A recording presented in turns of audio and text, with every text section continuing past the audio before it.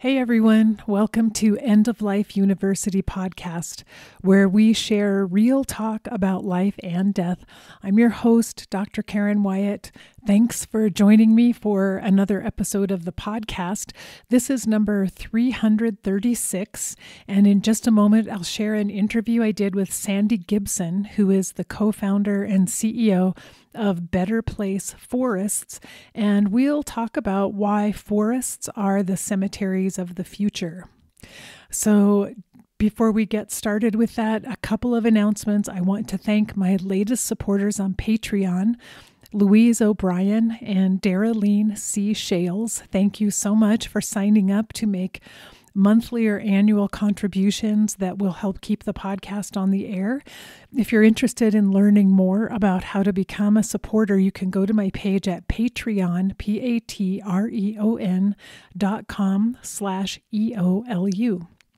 Thanks again to everyone who's been stepping up the last few years and making these small contributions that make a huge difference. And I do want to say we are now just 3 supporters away from meeting our goal of being able to provide transcripts for every interview going forward in the future. So just 3 more people signing up, and I think we'll be there in a couple of weeks. So thanks again, everyone.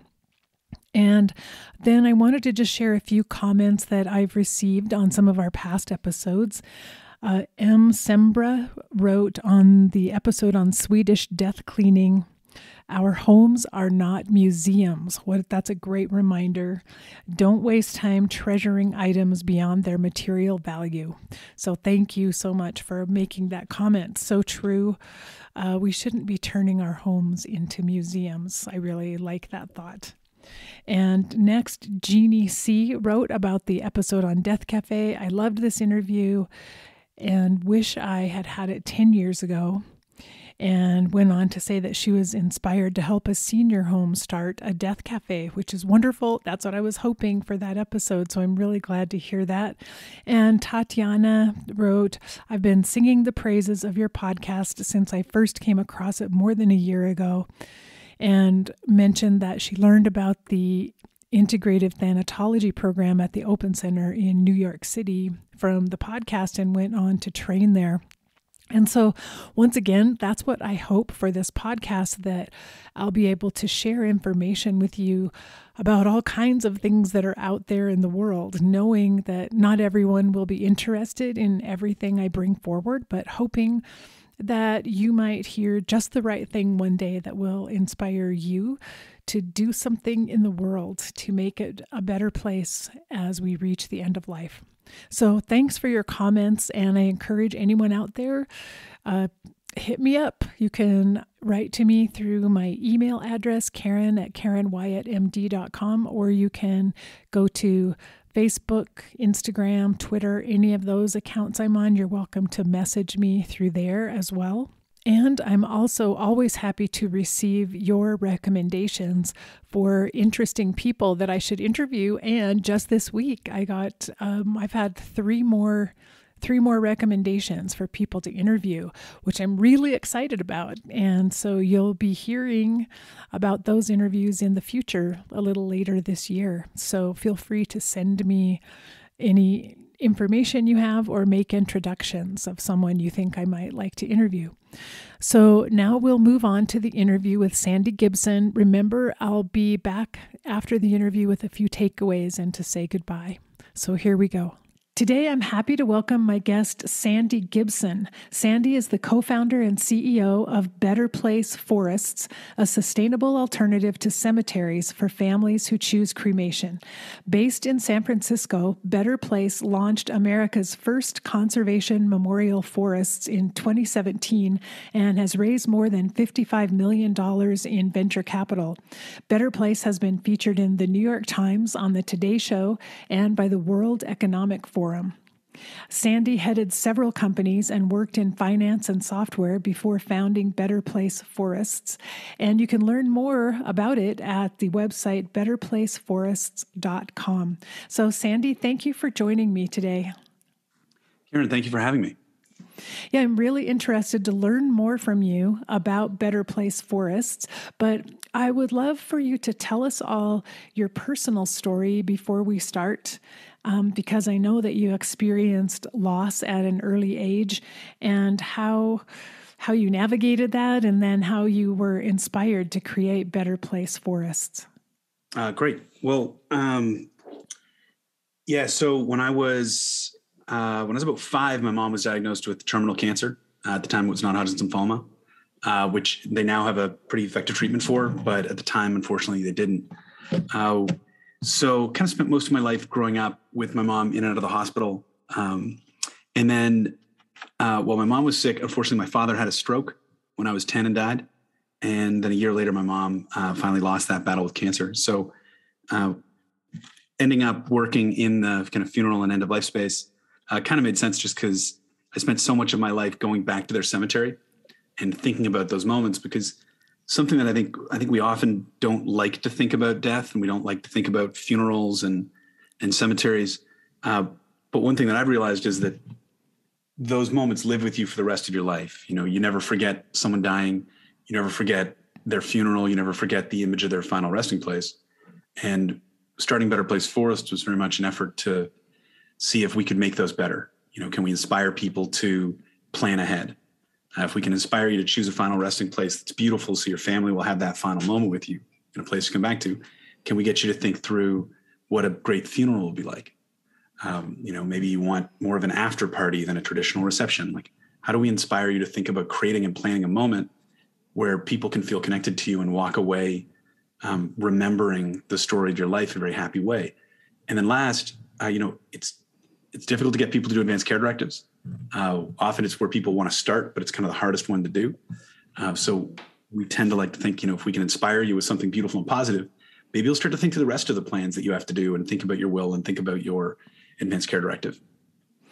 So you spent time in your younger years, probably far more so than the average teenager, being near cemeteries. And did that make you think there has to be something better than this, better than what I see here in front of me? It certainly did. Not at the time. You know, the idea for Better Place Forest, and I'll just for everyone to know, I'll kind of explain what Better Place Forest is and then how the idea came. So, you know, we're a sustainable alternative to traditional cemeteries, specifically focused on families who use cremation. And what we do is, instead of a grave and a tombstone, when a family chooses a tree in a Better Place Forest, they're buying a tree dedication. There's a marker beneath that tree, and that is the place where they spread the ashes of their loved ones. And by choosing that tree, they're contributing to the creation of a conservation memorial area. So it's permanently protected. There's an endowment fund to maintain it in perpetuity, and their family always has a beautiful place in nature to come back to. And if they want, to be spread at the same place. How it works is we're very focused on the baby boomers. About 80% of baby boomers who are planning to choose cremation or expected to choose cremation. But typically they are not planning ahead and choosing cemeteries. And I think the reason for that is similar to my experience with cemeteries.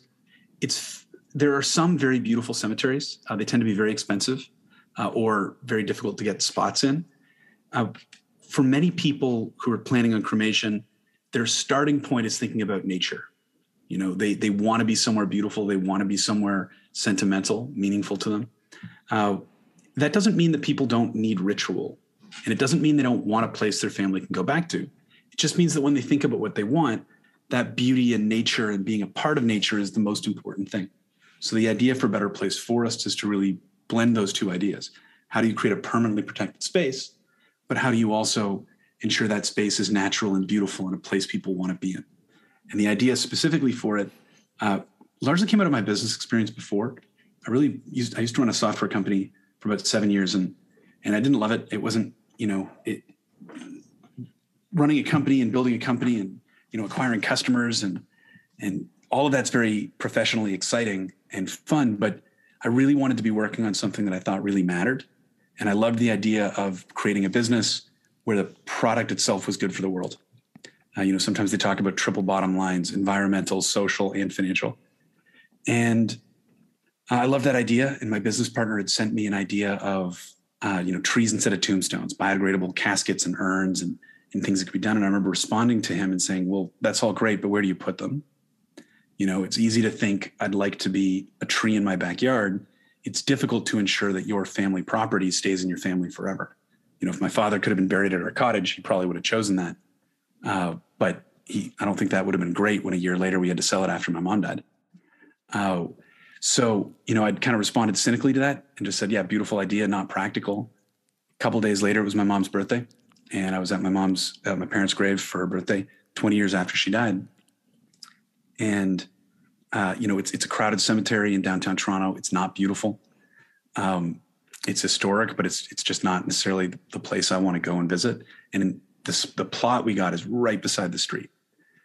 And so, you're standing there and you're hearing the cars, and it's a shiny black granite tombstone. So you can see the cars behind you reflected in the tombstone. And I remember being there and just being like, God, I don't like this place.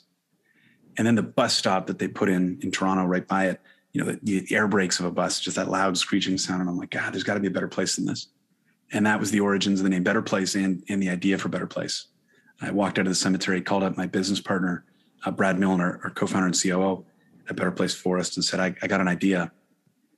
And we're going to do the tree thing, but we're going to own the land and create these beautiful places. I love that idea. And I like that you emphasized the importance of having a place, just a place associated with your loved one. Because I know my parents both chose traditional burial and they're in a veterans cemetery, but still the place that I identify for them is important to me, that I visualize their headstones and I visualize where they are. Not that that would be my first choice for where they are, because I love this idea of having the place I visualize be a tree. But I think it is important for us to be able to have a physical place that we associate with our loved ones in our memories. It's the way that I like to say it is it's the end of your life story. I often ask employees when they join Better Place, and I say, I go from the negative. I actually ask, I say, well, if you were to know that your ashes would be in the closet of your spouse or a sibling or a child 5 years after you died, they're still in the closet, why would that bother you? What's interesting that you hear is occasionally people answer, well, I really feel I should be in nature. But often the answer, just from a hierarchy of, practical problems, often the answer is, oh, well, that'd be really tough on my family. They'd always be wondering, what do I do with these? And knowing that they have to do something. And I think that's important, because I think where that comes from is the knowledge that, the body has to return to the earth. It's going to be returned to a final resting place somewhere. And for some people, that can be a columbarium niche in a cemetery. But for people who choose cremation, generally, the words and traditions like the words ashes to ashes, dust to dust, earth to earth, I think are still very much programmed in people's minds. And I think it's because there's a natural desire for the body to return to the earth. And, even Marcus Aurelius talked about this back in, I don't know, when he was alive, 200 or 300 AD. Just the idea that our body is from the earth and should go back to the earth. And so I think there's this desire for people to want a final resting place, to know that it's the end of our journey. And the question is, how do you make sure that your family knows it's the one that you wanted? And how do you choose one that you think is good and lives up to your life?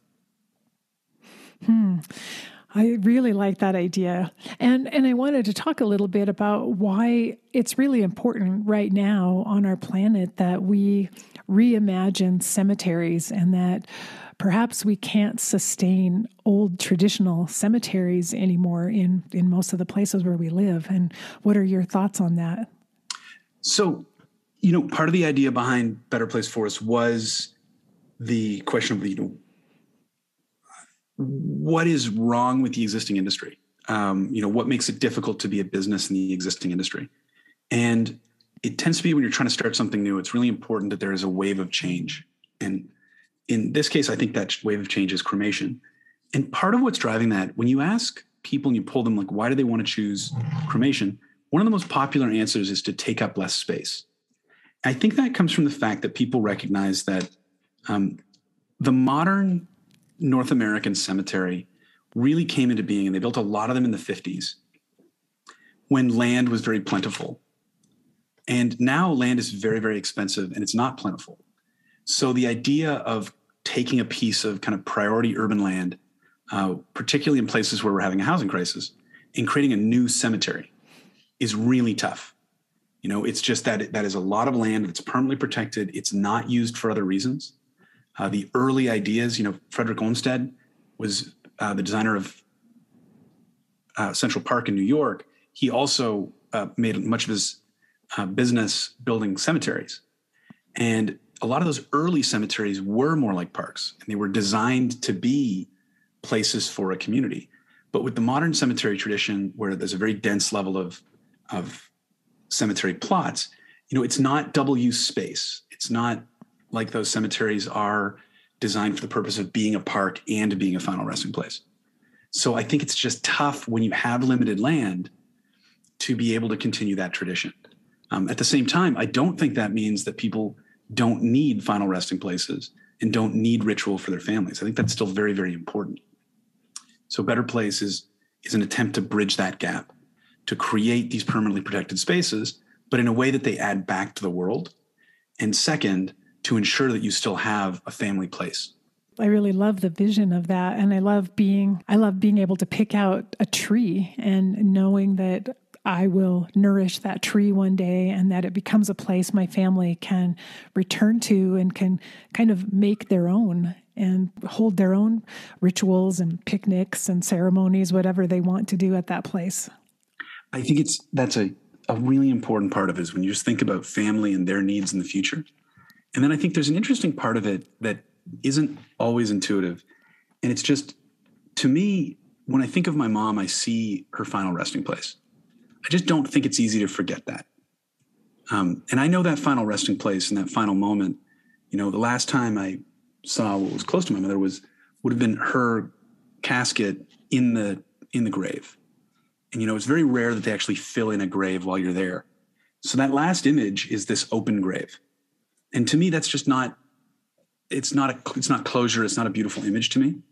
I would much prefer to have the image of a beautiful forest, of a beautiful tree, of life and thriving and leaves growing and oxygen being created. Those are all things that speak to me. And so by choosing a tree, people have that option of creating that memory for their family. So would you walk me through it? Say, if I guess I would visit one of your forests, whether virtually or in person, and pick out a tree that's available in advance. And then at the time of need, tell me how it works. My family would bring my ashes. There's two different groups of customers. There's customers who are buying at need. Someone has passed away and they are choosing a tree for that person who has passed away. And that typically will be the family calling us. They'll either choose that tree online or they'll come to a forest and pick out a tree in person. And then we'll host their spreading ceremony. And that spreading ceremony is the preparation of the ashes. We remove soil from beneath the tree. We prepare the soil so it can very easily be mixed with the ash. And then we perform a spreading ceremony where we spread the ashes back beneath the tree so that you can't see the ashes anymore, but also so that the ratio of ash to soil and moisture is correct, because it's the bacteria in the soil that actually break down that bone ash and turn it into the calcium and phosphorus and potassium that are the nutrients for the tree itself. And that's just a beautiful, simple ceremony, similar to a graveside service. There might be readings, there might be prayers, there might be poems, there might be nothing. It really depends on what someone wanted. And it's about creating that moment for them. For other customers who are choosing in advance, and that's the majority of our customers, they're coming to the forest. They're doing an online forest tour to discover the different sections of the forest, determine what speaks to them. And then they're coming to the forest so they can come visit and pick out their tree. And why that's a little bit different, I love it, is that when someone comes and picks their tree, we always capture photos of that person. And there's a lot of software that goes behind Better Place Forests in terms of how you mark and tag all the trees, how you keep track of them, how you associate things like visits and visitor records and photographs with that tree. And what's really neat about it is that when you pick your tree, almost everyone's smiling and happy, and it's a beautiful moment. And those photos are kept there. So I remember our very first customer when he passed away and his family came for the spreading ceremony, they got to see a picture of their father, who is kind of a stern lawyer. He had a great sense of humor, but, he's just this, very kind of stoic professional guy with a bit of a fun streak. And they get to see a picture before the spreading ceremony of their father standing at that tree with a big smile on his face. And I love that because for the rest of their lives, they know he's in his happy place. They know that this is a place that he chose, that he wanted to be, and that he's waiting there for his wife, and if his kids want to join him, them as well. And I just think that's a really beautiful idea to get to think about when you think about someone you loved and who's passed away. And it seems to me that would be really helpful to the family with their grief, to know that they carried out their father's wishes and they were kind of fulfilling a dream of their father's by making sure his ashes made it there where he wanted them to be. And I think that it sounds like just a lovely ceremony, but also a memory that they will cherish. It's so important, if people can, to think ahead and tell families what they want to do. Because again, it's tough. It's actually one of the number one areas for family strife is fighting over funerals.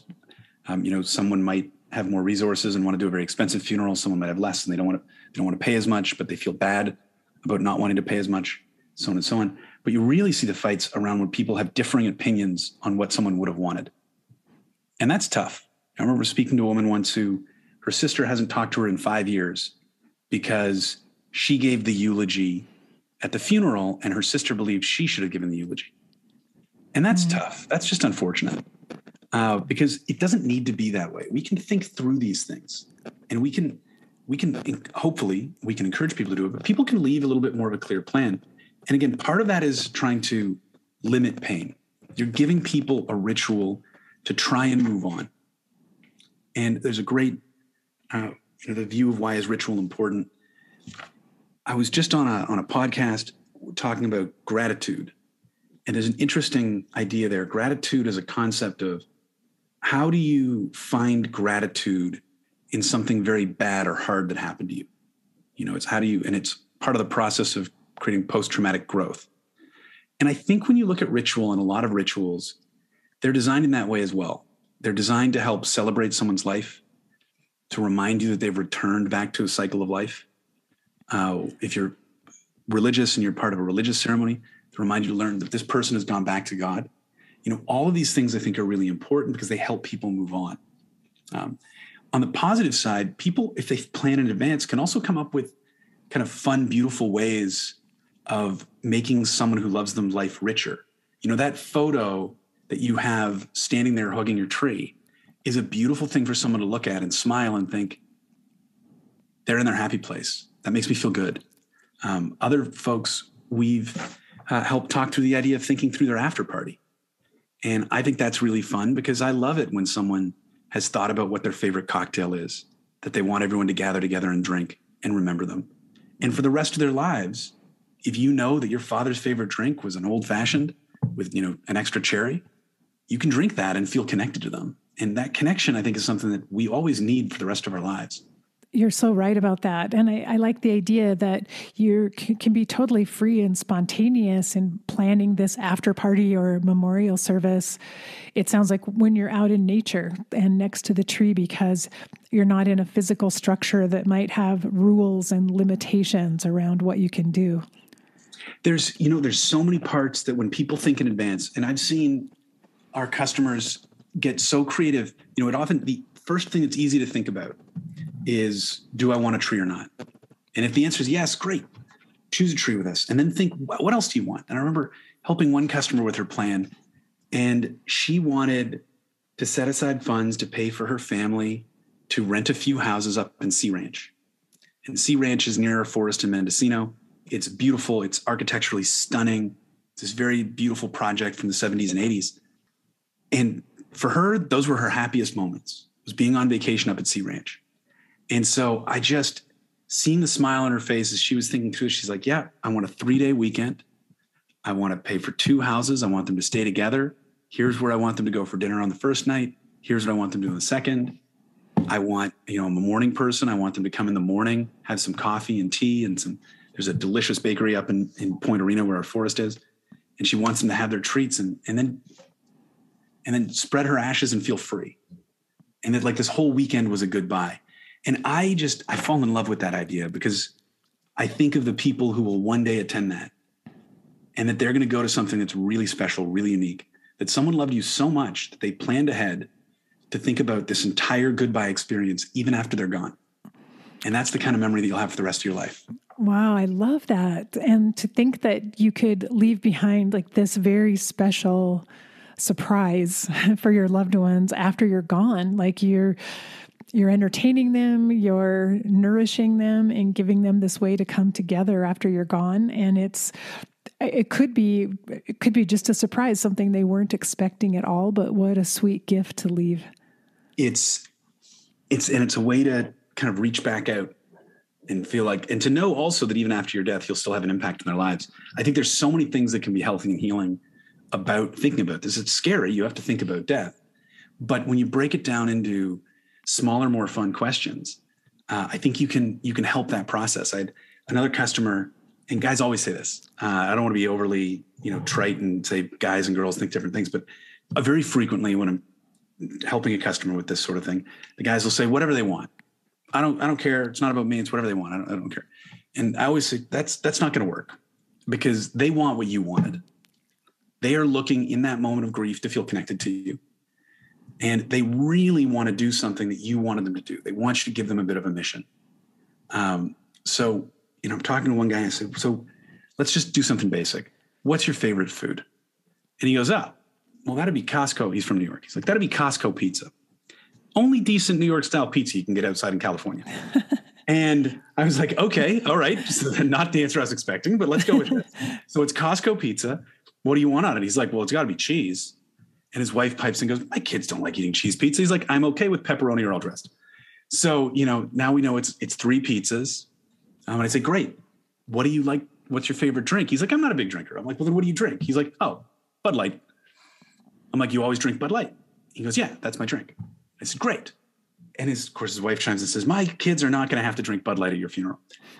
And they, go back and forth and they're like, okay, half Bud Light and half whatever they want. But what's so fun about this is you're thinking about this and the guy's smiling by the end of this and he's a real character. And he's thinking, it's kind of fun to think that like when I die, my family's going to get together in my condo and they're going to eat my favorite pizza and they're going to drink Bud Lights. And I said, yeah, isn't it? Isn't that kind of fun? And it's good for them too, because it's good to feel there. And part of where that came from, my uncle, he'd had prostate cancer for like 12 years.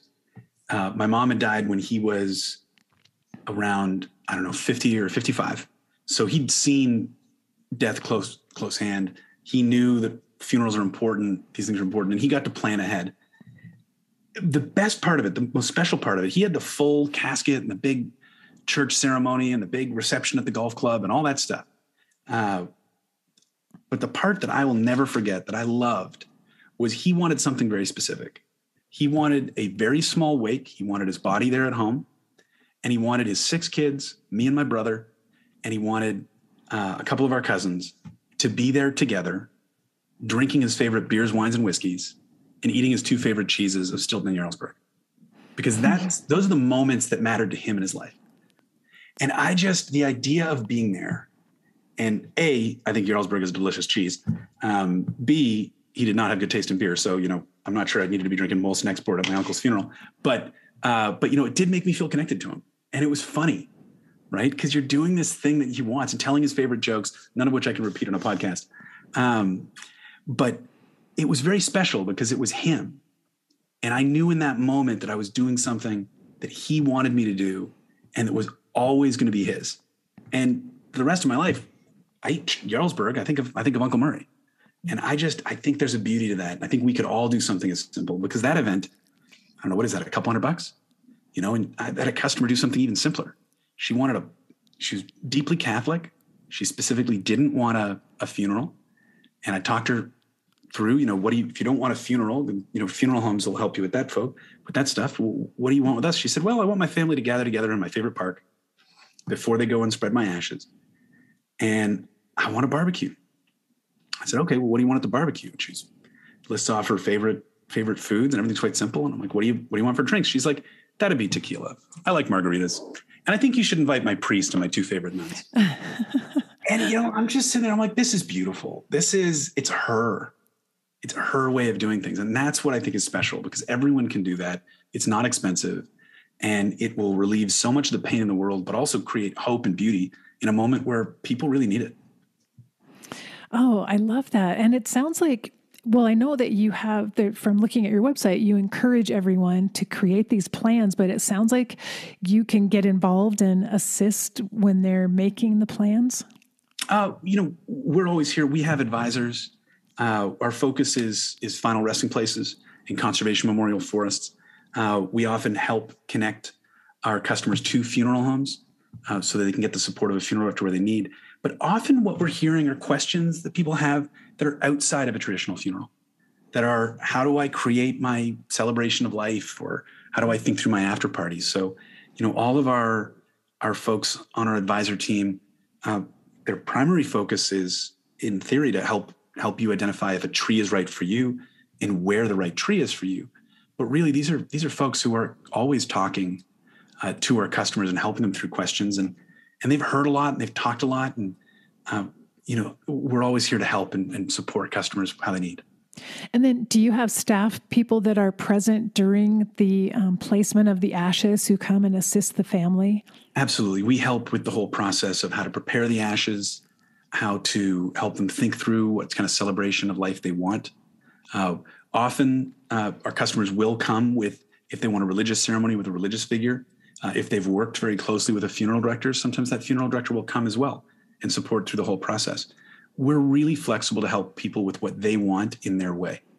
So, I think about it like my parents. My parents both had very, traditional, big, fancy funerals. And in their case, it was great because the funeral directors were able to help with the entire process. Many of our customers, they're not thinking about a traditional funeral, so they might not be dealing with a funeral home. And they still want some support in terms of knowing who should they call for a cremation, how should they think about something for their family.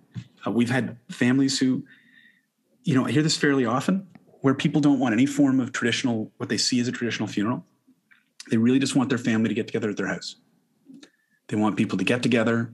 There was one that was beautiful that I loved. And I said, well, what do you want? And how many people do you want there? As we talked through it, she said, I just want my family. I said, great. And what do you want them to do? And she said, I want them to tell these stories. What else do you want? She said, and I asked her, what about your favorite drinks or favorite wine? She goes, oh, I want a case. And she was very specific about the wine that she liked. And so for her, it was just get a case of wine, have 18 of her friends and family there, tell her favorite stories, and have, a yellow rose for each person who's there that they can bring to the forest for the spreading ceremony the next day. It's that flexibility of something that's helping people find what speaks to them, because that moment is the goodbye that their family wants. That's the ritual that their family needs.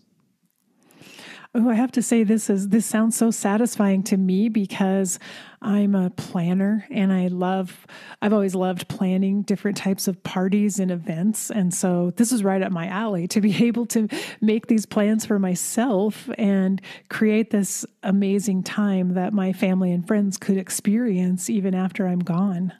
It's pretty fun when you open up the planning doors, because some people, they just say, I really want something simple. And other people, our general counsel at Better Place Forest is a real character, incredibly smart, grew up in Louisiana, worked for Obama, just has this great career, incredibly interesting. And I get answers I didn't expect. And I go, Nundy, what do you want people to drink?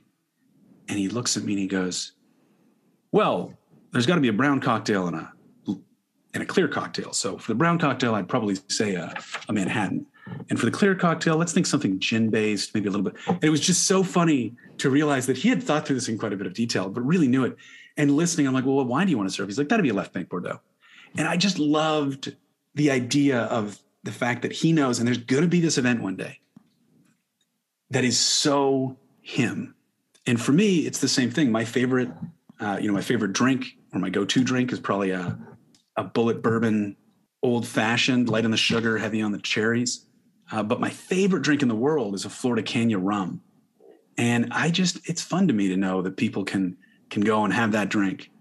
And for the rest of their life, they can always find that same drink and drink it and think, this was Sandy's favorite drink. Yeah, that's so special. I have a couple of technical questions I just wanted to ask you, because this is mostly for myself, because I live in a state that doesn't have a Better Place forest. Can I pick a tree in a different state, and can my family bring my ashes anywhere? I don't even know about that, if there's any laws about transporting. So, you can, the only group that can ship ashes in the U.S. Without your family present is the USPS. So that is U.S. Postal Service. It's very straightforward. They have a standard deal across the country for how they handle ashes. If your family wants to bring their ashes, of course they can do that. They bring them on the plane. I recommend keeping them in carry-on just in case you lose your bags. And you can bring those ashes to a forest. We have many customers in California, for example, who are from different states because, being a redwood and overlooking the Pacific Ocean is so meaningful to them. Or because maybe they loved California, but they moved away.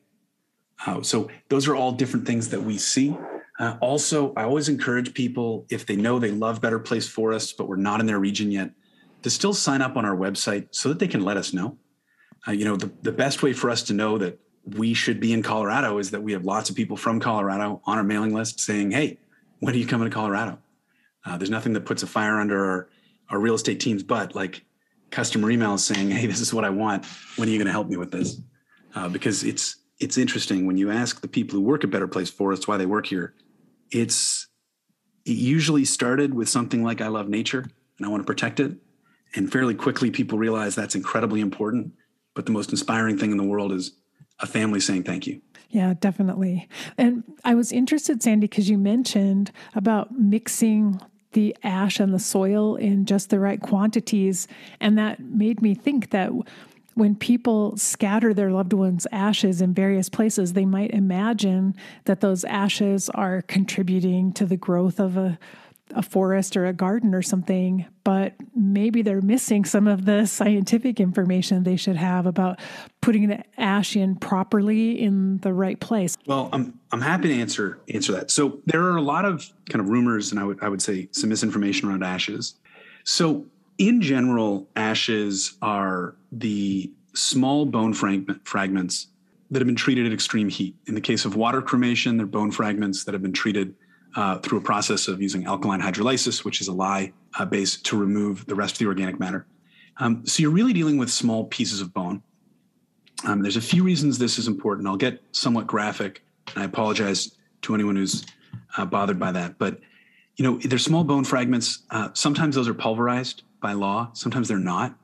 If they're not pulverized, then you actually often will see recognizable bone fragments in that mix. Now, that mix by itself does not add anything to nature. However, it is just bone fragments. So they do break down over time. And what causes that breakdown, again, is the natural bacteria in the soil. So the challenge with ashes, if you spread ashes over a large enough area, eventually it will break down into soil and nutrients. Where some of the problem people have had, and you might have heard about, is someone planting a tree over ashes or burying an urn with ashes in them. That's a very concentrated clump of, highly alkaline bone ash. And that by itself is going to take a long time for nature to slowly break down layer after layer of that concentrated bone ash. So if the goal is to return to nature, you really want to ensure that that is mixed properly. And that, that mixture amount is going to change a bit. We have botanists and hydrologists in each forest look at this to give us the right ratio based on the acidity of the soil, so that it's that process. Half of that is important because it's about ensuring that the ashes will integrate into the soil quickly. The other aspect of that that's important is many people struggle with the visual experience of seeing ash or feeling it or touching it. It's a very intense experience. Some people totally fine. Other people, it's just not something they want to do. So it's important to know when you're dealing with family, if you are doing a spreading on your own, who's doing it, how are they preparing those ashes? And and this is going to be very specific, but can be very difficult for people. it's really hard to get the bone ash out of the corners of the plastic bag that the ashes are usually placed in. So if you are doing it on your own, it's really important to remember to bring water with you, because you want to rinse out that bag. Because throwing a plastic ash bag away with a little piece of someone you love, to be totally graphic, it's not a good experience. That's obviously something that makes people very uncomfortable. So there are some process things that people should think through. Whether they choose someone like Better Place Forest to do this on their own, it is important to think through that process and make it a beautiful experience. I get too many customers who've had bad experiences. And again, it's not something you get a redo on. There's no takebacks. So it's something that you do really want to do well. The joke I'll say on it is, I talk to often guys will say this and they say, I don't care. I can spread ashes in the woods for free on my own. And the answer I'll ask and say, well, that's nice, but most likely you're the ashes. So if you talk to your wife and kids and see if they want to spread your ashes in the woods that way. And that's an important one, because again, you just need to know who's going to be doing it and how comfortable they are with that kind of thing. Some people are very comfortable with it. Other people, it's the visual aspect or the feeling of ash is something that makes them very uncomfortable. That's interesting. And that makes me want to ask the question, is it only ashes from fire cremation that are allowed, or what about people who've used aquamation or human composting of the remains? Can those be placed in a Better Place forest? So we support all forms of disposition philosophically. Believe if someone wants natural burial, that's a beautiful option. We don't do natural burials in our forests. I've dealt with some frustrated folks who really, really want a natural burial. There's just no way that we could get a body under an existing redwood tree in a way that wouldn't hurt the tree, and in a way that was cost effective to the point that someone could afford it. It would be very, very expensive to do it otherwise. So we typically focus on cremation. In most of our sites, we allow water cremation. We're working on allowing it everywhere. The cemetery and funeral industry is very regulated and very complex. So it really depends on the state and local level regulations as to how they have defined ashes coming from alkaline hydrolysis. Sometimes they're defined the same way as fire cremation. Other times they're not. So it can be a fair amount of work, but very much something we believe in. Really support recomposition. I think it is a great idea for people to have that as an option. It's not available in very many places, but it is something that we're working on updating all of our permits for, so that we can allow it if that's what someone wants. But in general, we do plant impact trees whenever someone chooses a tree. Those more than offset the carbon emissions from traditional cremation. But if someone wants a slightly lower environmental load, then water cremation is a great option. Desmond Tutu just chose that. Beautiful option. It's something that speaks to a lot of people. A lot of people, fire is something that's not something they love, and the concept of water is very comforting. For other people, they like the cleansing concept of fire and the completion and the fact that the rest of their matter will go into the air. I kind of view this as kind of a no judgment place. It's up to you what you want. We make sure it's carbon neutral no matter what, and we support families choosing what they like. So that's really good to hear, planting the impact trees, because that is a concern I've had about fire cremation. So it's nice to know that you're able to offset that. Yeah, impact trees are, I'm going to say a funny concept. It's not the right word. They're interesting because they can take a little explaining. We buy forests that are in really beautiful, really iconic locations. And that land is typically quite expensive. Our smallest forest is about 40 acres, and our largest is a few hundred. So that land is very, very expensive. We also know that for our customers, they really want to have the maximum impact on the environment. And so what we did was we came up with this idea of impact trees, where we would partner with groups like One Tree Planted, and we plant those trees in drought and fire affected areas of the US. So mostly focused on reforestation efforts. And the reason for that is that, we have some customers who come and they say they want absolute maximum environmental impact.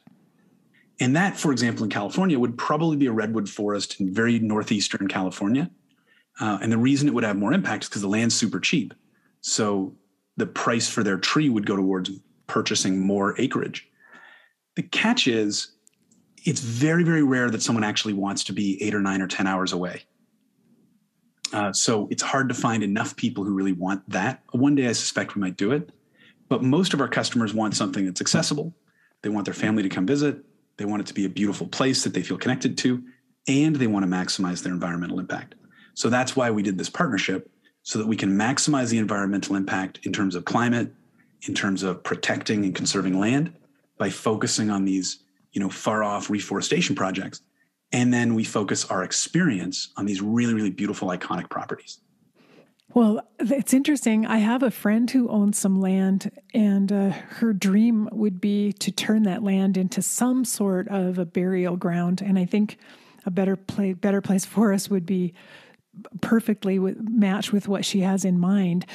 She would love to donate land to someone who would turn it into some sort of a burial ground. And is that ever possible? What I could say about this is that all of our landowners, many of them come to us. So they've heard about Better Place Forest and they've said, I want to protect my land. How can we do this? And what's exciting about it is we buy that land at fair market value, which allows us to protect properties that often are too expensive for land trusts to purchase. And we also know that when the landowner cares this much about a property, they've taken care of that property. They've focused on the permanent preservation of that property and making sure it's a healthy forest or it's beautiful and ready to be protected. But we love talking to landowners who want to protect their land because we hear about it all the time. It's just, this is a beautiful way to ensure that if, finances are important, that a family can still sell their property for money for their family, but at the same time, they can know that it will always be protected. Very interesting. Well, Sandy, I want to ask you another question that's kind of beyond talking about the forests, but knowing and having listened to a few other of your interviews on other podcasts and knowing that you've spent much of your life personally dealing with loss and grief, I just wanted to tap a little bit into your wisdom and any advice that you might have for other people who are experiencing loss right now, because I know there are a lot of people right now at this time in 2022 who are going through loss. And I just wonder if you have any bits of wisdom that you would share. Well, thank you. I'd be happy to. There's a couple stories that I think are important. And I was just on a podcast where someone talked about it in gratitude and how do you find the gratitude for the bad things that have happened to you? And I'd never used those words. I never would have thought about it that way. But it is very, very interesting to think about it that way. And what he meant by that was to say, let's take my parents dying. What did I learn from that experience that matters in my life? And I can say, I certainly came out of that with a big focus on being focused, knowing that I wanted to achieve something in life and doing it and focusing on that, as opposed to, hoping that some opportunity comes up as I go through life. Because, watching my mom die so young, I knew that you have to be quite focused because you might not have 70 years to have your impact on the earth. So, you can suddenly look at something really bad and say, well, that's probably pretty helpful, knowing from the age of 12 that it's important to find a purpose. Another way to think about it is Viktor Frankl's Man's Search for Meaning. Viktor Frankl was a psychiatrist in Vienna in the 1930s, and he believed he had developed the third Viennese school of psychotherapy after Freud, Jung, and Adler. And I'm not 100% sure it was Adler and Jung who were considered the second school, but I'm going to go with, I think it probably was. And he believed he'd come up with this new theory called logotherapy, meaning therapy, that was really, really important. And the problem was it was, 1937 or 38, and he was Jewish. So he'd heard about the Jews getting rounded up and sent away. And his wife sewed the manuscript to his new treatise on logotherapy into his jacket. And they were both sent to Auschwitz. And his wife died fairly quickly, and he survived. And he writes about this in Man's Search for Meaning. It's his memoir of surviving the Holocaust. And it's this devastating story, but I strongly encourage everyone to read it. It is incredibly beautiful, incredibly well written, and really meaningful when you ask your question, how do you go through bad things and how do you find something from it? And his basis for logotherapy was this. He said, when he saw people who were surviving on a razor's edge, if they lost their need, their meaning, their reason to survive, they typically died very quickly. He saw some people who survived because there was something that they did in their life that they were willing to live for. Someone might say, I love to fish and I will live to fish again. Other people the thing that they lived for, the meaning for them was experience, the truest experience of which is love. And they lived to see their family again, to know, to feel the experience of loving a child or a wife again, or a parent. And the other thing that he comments on is he said he's always been amazed in his life how strong some people are who've gone through some of the most terrible experiences. And what he believed the cause of that was that if someone can find meaning in unavoidable suffering, it can be very powerful. And that's a different way of saying that similar question. How do you find that terrible thing that happened? How do you find the good that came out of it? And how are you thankful for the good that came out of it? That's a way to come to terms with something bad. And I think when you think about death and life, you want to think about two things. First, well, there's two quotes here that I think are interesting about how do you get through pain like death. One is a quote that I heard. I wish I could know who to attribute to, but it was that people don't die to go away forever. They die so that they can always be with you. And I think that's a very, very interesting idea. I certainly know in my experience, the feeling, those moments when you wish they were with you the most, and you've got that very intense emotion, the one that you can feel in your eyes. I think that's because I'm religious personally. I feel that is the moment when people are with you. And that's part of it. So I think that's an important way to think about it, is that death isn't necessarily an ending. And whether you believe in that at a spiritual level or a genuine religious level, or simply in the idea that people live on in your heart and your mind, I think those are important ideas to get through that. The second one is a quote that I heard, that at the end of all of our lives, we're asked two questions. What did you learn, and how much did you love? And I think I've never heard a better question for the purpose of life. I think that is very close to me, what it probably means. What did you learn explains a lot of why hardship exists. And when you think about hardship like death, it certainly does remind you how much you love someone. Queen Elizabeth said after Princess Diana died that grief is the high price we pay for love. And I think that when you think about all of those ideas together, I think you can realize that, death is painful, death is hard, death is sad, but it is also, I think, a truly human moment that connects you to someone for the rest of your life. That's really beautiful. Really well said, Sandy. And I agree with that so much. And I would say Man's Search for Meaning by Viktor Frankl is one of my all-time favorite books that really changed my life by just reminding me that the meaning is what sustains us, and we create the meaning. It's our job to find the meaning in life, whatever it brings to us. We're the ones, that's our work to do. As Viktor Frankl said in his second book, Man's Unheard Cry for Meaning, people always ask, what is the meaning of life? And they should be asking, what is my life's meaning? And I think that's kind of it. It's like the only way you know it. And I'll tell you the last story before we go. My mom asked this. She was diagnosed with cancer. She's 39. She's got a 5-year-old and an 8-year-old. It's terminal. She got it on Christmas Eve. And years before, she'd been hit by a drunk driver on Christmas Eve. So Christmas Eve wasn't always the best night for my mother. But she was a very positive person and very strong. And she always asked the question, why did God do this to me? And one day, while she was going through treatment, she had this idea to start a nonprofit called Wellspring, where cancer survivors would provide counseling and support to cancer patients. And the idea came from the fact that, she had the fancy psychologist and psychiatrist to tell her questions. And she asked this one question: how do I tell my kids? And one psychiatrist said, oh, simple, you don't. And the other one said, of course you do. You have to tell them. So she's sitting there going, well, okay, two experts, two totally different answers. What do I do here? I don't trust either. But she did trust the volunteer who was a cancer survivor who talked to her. And that's where she got the idea for Wellspring. And so Wellspring is now a network of cancer support centers across Canada where cancer survivors provide counseling and support to cancer patients. And the origin of that idea, again, comes from that question of, why did this happen to me? In her case, my mom was very religious. Why did God do this to me? And anyone can ask the question in whatever way they want. But when you ask that enough, eventually you will find a reason for it. And the key is to find that positive reason and the way to take that pain and turn it into something good in the world. I think that's part of that question of how much did you learn? Because I kind of think that's the point of life.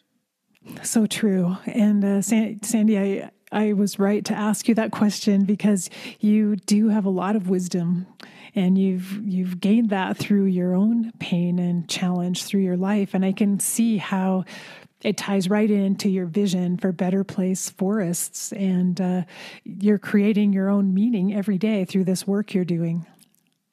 Well, thank you. That's very much has been the experience. Better Place Forests has been an incredible journey. It's amazing to help so many thousands of families. It's amazing to see your team grow and how much it means for people to work at Better Place Forests and be part of the team and work with the families we work with.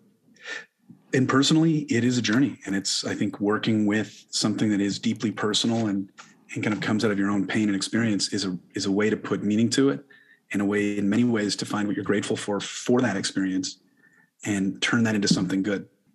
Sandy, have you picked out your tree yet, or are you waiting for more forests to come online? I will tell you that story.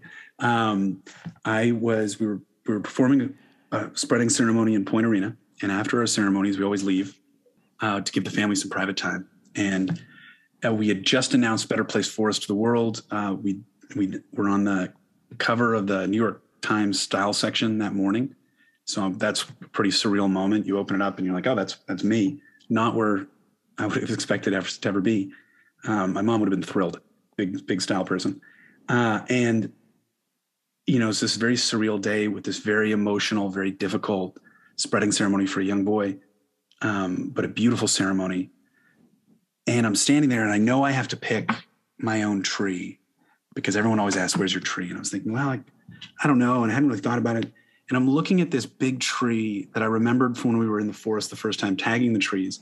And I was like, how is that tree not sold? And I have this look on my face. And Terry Heath, our managing forest steward in Point Arena, our first forest steward ever, she goes, Sandy, is that your tree? And I look over and I go, you're very good at this, aren't you? That's kind of our job. And I see the tree. I'm like, yeah, I think it is. And I walk down and I put my hand on the tree for the first time. And it is difficult to explain that moment. It's very much, if you're familiar with the idea of a flow state, I love to surf. It's like when you're in a wave and there's nothing in the world other than that wave and you. You are just absolutely in the zone. The intensity of that moment as you touch your tree for the first time and you look around and you think, this is what forever looks like. And you hear the wind blowing through the leaves.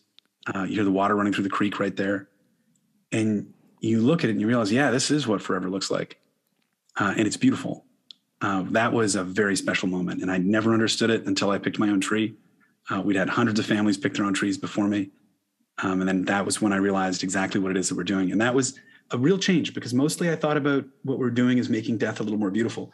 I did not realize that from that moment on, after you pick your tree, when you think about death, you will see your tree. And that is very comforting and very different than before. Before I saw blackness and an unknown and a hope of something after. Now I know for sure that there is that tree in that beautiful place in Mendocino, California. Oh, I love that story. And it gives me goosebumps because I'm a tree person. I love trees and I've always felt connected to trees. And so now I absolutely know I have to go visit these forests and find my tree. You do. Well, you do. We'd love to have you in the forest and experience it. It is really something special. Maybe we can do a podcast while you're in the forest. Oh, that would be awesome. I would love that. Well, Sandy, just tell our listeners how to get in touch with Better Place Forests and how they might learn more. Great. Well, Karen, again, thank you so much for having me. It's a real honor to be on your podcast. If anyone wants to learn more about Better Place Forests, you can find us at www.betterplaceforests.com. You can also find us on Facebook at Better Place Forests. And we would love to come. There's lots of resources about how to learn, how to think ahead, and just think through what you want and whether Better Place Forests is the right fit for you or not. What I really encourage you to think through is talk with your family about what you want and maybe write it down. Maybe use some of the tools that we have to communicate with your family about what you want, because it is so meaningful to them when you pass to know what it is that you wanted them to do in a way that they can use that knowledge to help get through their grief and feel connected to you for the rest of their lives. Well, thank you for that, Sandy. And I'm looking forward. I'm going to show up in one of your forests one day, hopefully before too long. And I mean, hopefully while I'm still alive, I'll be showing up in your forest. Traveling, we have them all over. So we'd love to, they're all special. And, we're starting to get a small number of customers who have made it a mission to visit all of our forests. So, you're welcome anytime. I like that idea too. Well, thank you, Sandy, for taking time out today to talk with me. Aaron, thank you so much. It was a pleasure to meet you. I hope you enjoyed my interview with Sandy Gibson. As you heard me say, I have always felt a strong connection with trees and forests. And so the idea of being able to pick out a tree right now that my ashes or my remains might one day be able to nurture is very appealing to me. So I plan to take Sandy up on his invitation to visit one of their forests one day. That's on my bucket list of things I want to do. So I hope that you'll check it out if this is of interest to you. Remember a couple of weeks ago, I did an interview on terramation or human composting, and it's seriously possible to look into both of these possibilities, to have your remains composted and to use the soil that is returned after the composting to put at the base of a tree. So I think that's a great idea. I also really appreciate the fact that Better Place Forests is encouraging people to make plans for the end of life and be prepared in advance, and that they offer tools and resources for doing that. So that would be a great website to recommend to people.